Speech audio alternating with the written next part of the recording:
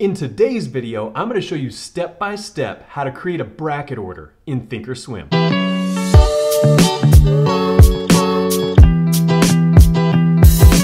So bracket orders involve both a target and a stop loss. And if you heard me go off yesterday about stop losses, I'll post that video here if you haven't seen it. You'll know that I'm a huge advocate of using a bracket order just simply because it makes your trading life that much easier because you set it and forget it. But I do get a lot of questions about how to set up a bracket order, how to set up multiple bracket orders, how to save bracket orders, and if you can get all this down and make it really smooth, trading life just becomes so much easier. So let's dive into the platform and I'm gonna show you in TOS how to create a bracket order. Okay, step by step, I'm gonna show you how to create a bracket order in thinkorswim. So I've got my demo account open. You can see simulated trading up here. The first thing that you wanna do when you wanna create a bracket order is you wanna decide what is going to be your take profit and what is going to be your stop loss. So for sake of simplicity, let's just say you want your stop loss to be 50 cents and you want your take profit to be 2 to 1, so you want it to be $1. So what you're gonna do is you're gonna come right here to this template single tab, you're gonna open this up and you're gonna pick TRG with a bracket, okay? So you click that, and it's going to give you this window. And I'm going to open this up a little wider so you can see it better. But right here, what you want to look at is the stop and the limit. So this is your stop loss. This is actually a stop market order. And this limit order, that's going to be your take profit. That's going to be your target, your 2 to 1. So what you'll do is you'll double click in here and you'll just simply enter 50 cents. Then here, well, we're already $1, but what you would do is you would highlight it and you would make it whatever you want. And that's it. Your bracket is set up. So what I like to do is set up a bracket in the morning, and then I just sit and I'm watching the market saying, okay, if I do want to get in, I've got it loaded, I'm ready to go, and I can put it in. Now watch what happens when I go ahead and put the order in. I'll click, let's say I want to get long if it breaks 82.66. So I can come down on this chain right here, 82.66 to the long side, and all I have to do is click it.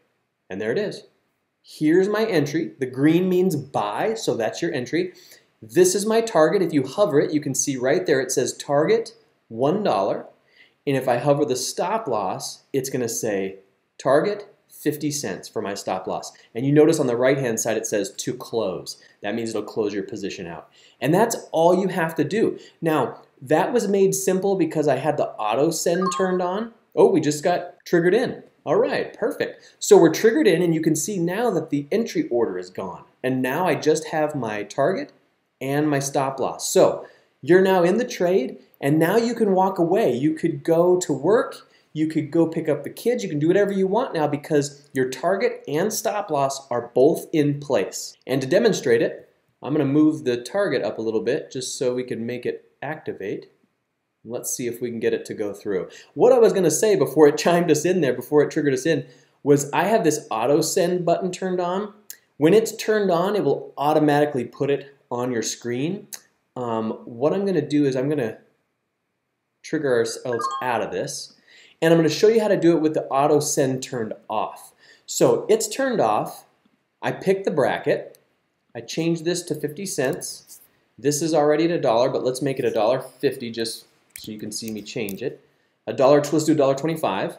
I'll leave the auto send turned off for now. And let's say I want to get in if we break 82.80. So I'll go to 82.80 and I'll click it. Now with auto send turned off, you get this box. And from here, you can just say send and it'll send it exactly the way it is. If you want to adjust it, you would just click edit and you can edit it and change it however you want. Maybe I want to make this $1.30 now. Then I can click confirm and send, and there's the bracket. Now let's say you put out a bracket and you decide, oh, I didn't mean to do that, or wrong price, or I accidentally put in 1,000 shares instead of 100, you get kind of panicked. All you do is have the auto send turned on and click flatten. Boom, gone. Takes it right off your screen, okay? If you don't have that flatten button there, you can click in here and you can find it in here. If you type in FL, you'll see flatten, double click that, and it puts it right over here. And that way, you'll have that on your platform so that if you ever get in a situation, either long or short, where you're kind of panicked, you can just hit flatten and it'll get you right out of it. Now, let's move on to talking about the double bracket. This is an interesting scenario that I want to explain because it's really helpful for different strategies. So if you go to the double bracket, right here, 2 brackets, you can now see they've just duplicated what I just had in my last example. So what this means is whatever amount of shares you put in here, it's going to split it between the 2 brackets. It's hard to see, but this is 50-50 and 50-50. If I were to put in, let's say I put in 200 shares right here, and I update it, you can see it's 100 on each side. So it splits the order up. What this is allowing you to do is set a 50-cent target or whatever you want on each one. I mean a 50-cent stop loss on each one. And then once that is in place, the first one you could say, I want to take profit on my first half at $1.25, and I want to take profit at $3 on the second half. And there it's all set up. So when you put out this order, it's going to take half your position off, meaning taking profit at $1.25, but then you'll still have another 100 shares of these 200 shares going to $3 to take profit again. So if I go ahead and put this one out there, let's say I want to get long above 83, let's say 30. So now you can see what this does. I've got my entry. Here are my 2 stop losses. They're at the same level. And then here's my first take profit and my second take profit. 100 here and 100 here. And all 200 entered here. Stop loss for a total of 200 here. So it's a really nice way to manage pieces of your trades. Now to take this one step further and to get even crazier, you could put in, let's put in 300 shares, and let's go to 3 brackets. So now you could take 100 shares off at $1, another 100 shares off at $2, and another 100 shares off at $3. And you could make the stop losses all the same. You could say, you know what, I want to get stopped out at 50 cents on each one, and that way I'll be good to go and I won't have to worry about anything. So let's put this out at 83.40 something, and let's fire that out. So now you can see that you've got all these different stop losses. Oh, and I didn't change this one. Somehow that one didn't get changed. I'm going to go ahead and just move that up here. Okay, so now you've got them all at the same level. So you've got your 3 stop losses here, your entry here, and then target, target, target. So this is a nice way that if you think that a stock's going to have a really nice run to the upside or to the short side, you can take pieces off as you go. And one thing I didn't do was show you to the short side. So let me just show you that real quick. Let's do 2 brackets. Let's just do them each at $1 stop loss. So $1 stop loss, $1 take profit, $2 take profit. But instead of going long, let's say we want to go short below maybe 82 something. Let's go right down here. So now you can see the main difference is it changed this and it made this red, meaning short. In the last example, the entry was green because it was long. And for some reason, I wasn't getting that in the right, wasn't changing that one. But those are both at the same level for your stop loss. So if we get triggered into this trade, we're going to drop down, we're going to hit our first target here, and then we're going to hit our second target here. If we get stopped out, we'll get stopped out at this level. And let me make sure that I'm doing things right with those stop losses because they both should have been, let's set them both at 50 cents.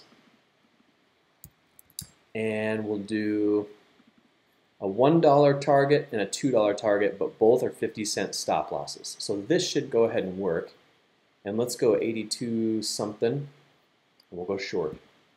There we go. So you can see the stop losses are at the same level, so that's correct. So here's your entry right here, and there's target 1 and target 2. So that's basically all there is to know about brackets, other than if you want to save one, you can come in here. Let's flatten this. Let's create a simple bracket with a 50-cent stop and a $1 take profit. If you want to save this to reuse it, like maybe you want to use one bracket that's 50-cent stop and maybe another one you want to be a 25-cent stop, you can create those and then save them by hitting this button right here. And you can say, let's make this a 50-cent stop loss. You can name this whatever you want. And once it's saved, you can then say you come into the platform and you say, I want to put this trade on. I want to use this bracket. It's right here. Click that and you're already good to go. 50 cents by a dollar. You can make as many of them as you want.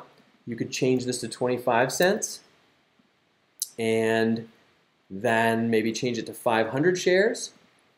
And then you could click this and say 25-cent stop loss. And then click save. And then if you come in here, you can see you've got your 25 cent and your 50. If you select that one, it's 25. If you select that one, it's 50. So a simple way to save your bracket orders so that you can get into the markets confidently, you can have a target, have a safety stop loss, and have less stress in your trading.